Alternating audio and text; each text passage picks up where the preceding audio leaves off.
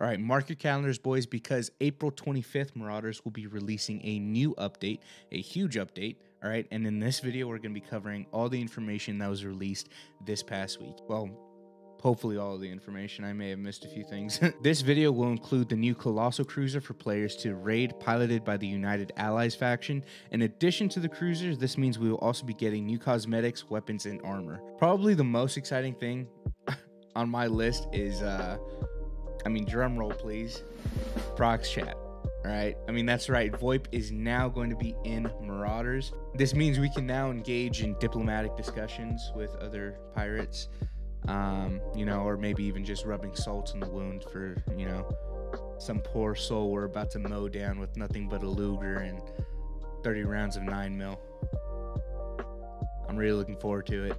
And if you're a shy little person, all right, with a little bit of social anxiety, all right, no worries. Okay, because they're also adding a whole wide range of new voice sets, or at least that's what it says in the patch notes, preview patch notes, that is. Second on our docket, we got a trailer for this update, and it gives us a bit of a sneak peek at the colony cruiser ship in raid, as well as a pretty dope dogfight between the Red Baron and an unfortunate space pirate. The colony cruiser is a new raid location that patrols the cold reaches and is the first location that is enterable via both ship docking and pod breaching. So if your ship gets destroyed and you're forced to take the escape pod, you now have another option other than just breaching an enemy ship or frigate or just leaving the raid. In the colony cruiser, you will be encountering a new type of AI, the UA Marines. The United Allies faction enemies are bringing in some unique equipment, such as the Sherman plate armor and the heavy M1 helmet. The preview patch notes also hinted at unlocking the full appearance set from killing these enemies, possibly similar to that of the Red Baron outfit, if I had to guess. This trailer also gives us a look at the new scope attachments. This will be the first stage of implementation for scopes in Marauders. These attachments will be available for the SVT-40 and the M16. We are also getting new weapons, which include the Stoner 63, the China Lake grenade launcher, and the Mini Thumper. Grenades will also be re-implemented and will be in 3 different variations. All right, we're talking the scrap bomb, we're talking the flash bomb, and we're talking the smoke bomb. Speaking of weapons, we also have some combat balancing on the way as well. Hip firing no longer suffers from camera recoil and is purely spread based. SMG style weapons will benefit the most with the tighter spread, bringing them closer to a viable meta. The other significant change is that players will now deal a headshot multiplier of 3.25 up from 3. Like, I know what the f that means. The patch notes also goes on to say that this will hopefully have the TTK be deadly but still rewarding to players that hunt for better, armor or weapons. New gameplay mechanics were announced, such as explosive barrels, as well as new ways to earn loot, such as in-raid supply vendors that are being kept secret for now. Probably the most exciting thing is the addition of combat-enhancing stimulants known as Spice. All right, Spice is used for temporarily pausing stamina. I don't know. I'm a huge fan of Dune, so that's pretty fucking cool. Spice, yeah, pretty sick.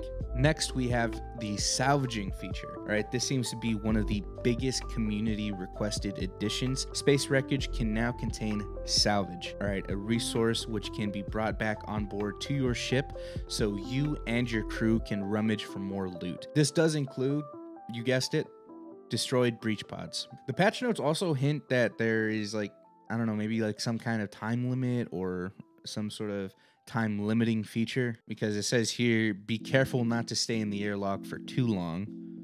Unless they meant it be careful, you crazy kids, don't have too much fun. Too much fun looting. I don't actually know. Other details, such as the addition of 14 new ships being added with almost 20 total. All right, this was previously 6.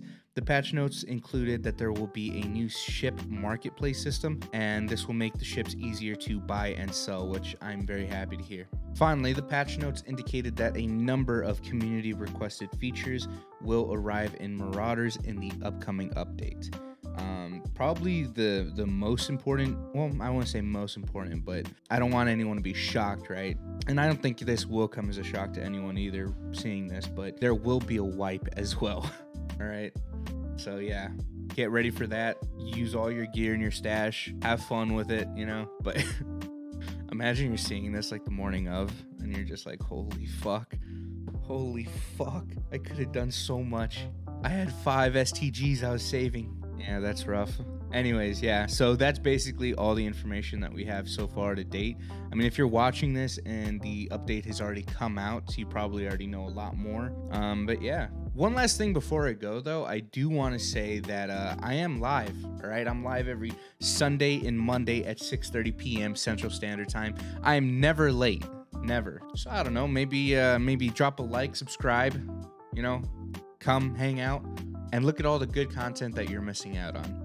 Yeah, I'm doing that. For free! For free!